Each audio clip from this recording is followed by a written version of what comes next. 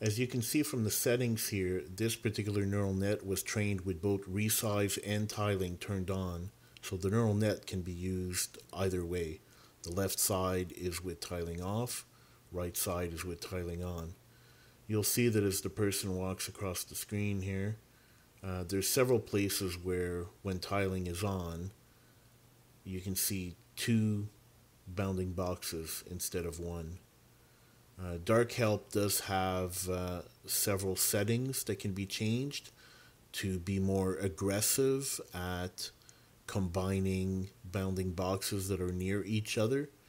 I didn't bother for this test to try to play with those settings to find out how far you would have to change the numbers to make it work correctly. In this particular example, the objects are large enough that tiling doesn't have to be turned on. That's all I have.